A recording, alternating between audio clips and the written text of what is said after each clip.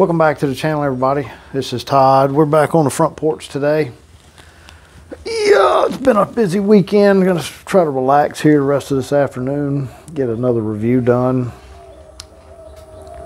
Then I'm gonna throw some burgers on the grill, nothing special. Just good old-fashioned, you know, hamburgers and whatnot. But just to keep the ball rolling in the right direction, let's see what we have on tap today. Oh man, my shirt's rolled up. This is the MississippiFire Ant from Southern Prohibition Brewing. They're located in Hattiesburg, Mississippi. That's about 2 hours from me to the northwest. If I jump on Highway 98, which is right over here from my house, I can be there in just a couple hours. I haven't been to Hattiesburg in forever. It is also the home of the University of Southern Mississippi Golden Eagles. Pretty solid little, I think it's Conference USA football program. I forget could be, I don't know. It's a small football program, anywho. This is did I say it was an Imperial Red? If I didn't, it is. And it comes in at 8% on the dot. We are going to enjoy this beverage in one of my new vintage tab glasses. Now, granted, that is not proper beer drinking glassware, but you know what? I don't care.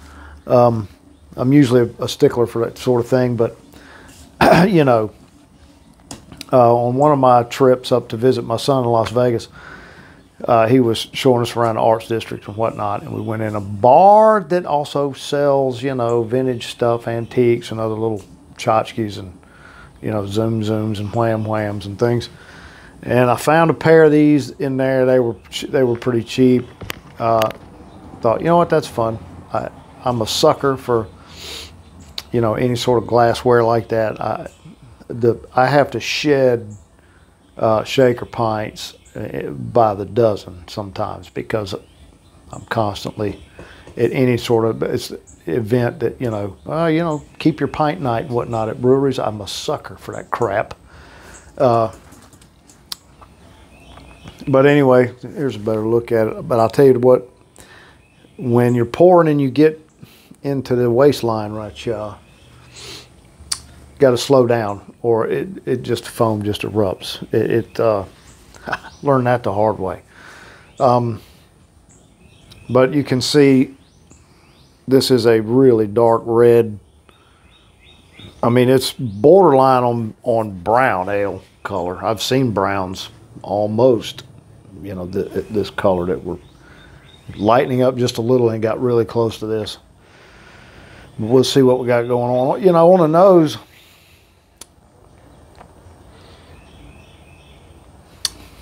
you know, there's not a lot happening. It almost smells.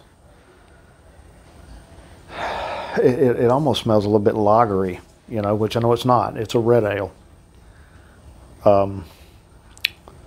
Now, my buddy Jamie McHugh over in Louisiana, he gave me this one, and I know I got at least one more in there that he gave me on my recent trip over there, hanging out with some friends. If you look on my shorts, if you look on the shorts on the channel, there's some crawfish boil stuff. That was a lot of friends of mine over there for that, and they watch the channel here and there, and so they had whatever little beer that they were drinking, they were throwing it in my cooler. So I got a bunch of these things to go through. You're going to hear me say that a lot over the next several reviews. But he threw this one in there. I was really interested in it because I generally love red ales anyway. So let's see what we got going on.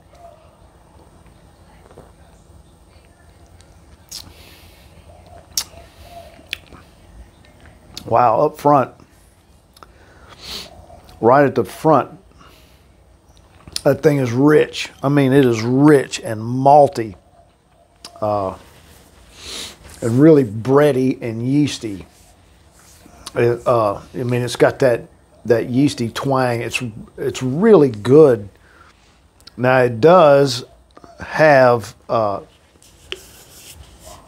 really heavy I really shouldn't use the term heavy because it's not heavy, but it's pretty hoppy on the finish, on the background. And I briefly went went to the Southern Prohibition website to get some info on it, and they got nice pictures and everything, but it wasn't.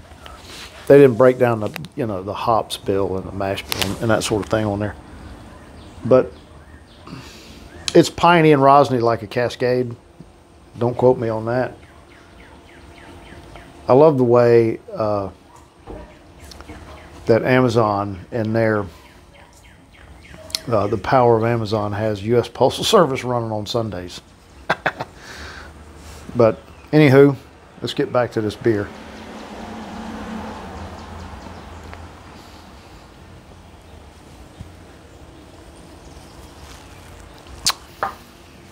Yeah, that's really good. Jesus. Holy mackerel. The upside to all of that, I'm overusing the term all of that. The bitterness on the back end of that is it helps to cut through. Oh, that's a lot of malt in there up on the front, but this is really good. I could drink a lot of it. But therein lies the conundrum. It is an 8%er, so it's kind of proceed with caution. When you crack the lid on that third or fourth or beyond, know your limits, or at least make sure you know where you are and how you're going to get back to where you need to be. This isn't going to last long, and it's the only one I got. That's the sad part. Oh, that's just super. I wish I had a few so I could see how they sit. If you wanted to do 3 or 4. I know at 8% I can't just sit down and belly off in them, for very long. But that's really, it's borderline IPA bittering, and it's really close. But it's all on the finish, so it's not that total hoppy onslaught. It's just a little bit of a bite at the end. It's pretty good. And for those of you that don't know, the fire ant, which we have an abundance of here in the Deep South, it's one of the few pain in the ass invasive creatures that did not originate from our friends in Florida. It came in through the port of Mobile on a banana boat, is the suspicion, back in the 30s. So, we've had them here for friggin' decades. It won't be long, it'll be 100 years. We live with them. It's not like they sneak up. The mounds are enormous. They stick up out of the yard, and you go out there and put some sort of, horrible chemical on them to kill them. But the kicker with them is they have this nifty trick they like to pull on you when you do get in a fire ant mound. If you're not paying any attention and you linger that foot close to one, or one that's not gotten itself built up, 2 feet up out of the ground yet, they all run up your leg and you don't really notice it. And they have this magic ability to communicate chemically, from what I understand. And everybody bites at once. It's like they're all hanging, I wait till everybody's here, and then pow. You get a couple of dozen. You're not, if you get bit by one rogue fire ant, you consider yourself lucky. Now, it's not quite as bad as a bee sting, not far from it, but they do whelp up pretty good and fester a little bit. There's always that fun to deal with, and they linger for days after that. But if you just pay attention, they're not really that big of an issue. So now that we've had our entomology lessons for today, we'll get back to the beer for just 1 second before we wrap this thing up.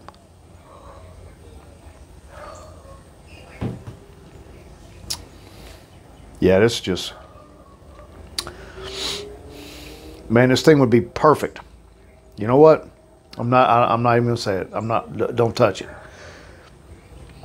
As I acclimate my palate a little bit, acclimates to that hoppiness, this thing's just great. And I've not had a lot of luck with much from Southern Prohibition until this one. So, good work, guys. So let's wrap this thing up. I've rambled on, way too long for a beer review now. So like and subscribe, wherever those little things pop up. Shoot me a comment, and please enjoy your adult malted beverages responsibly.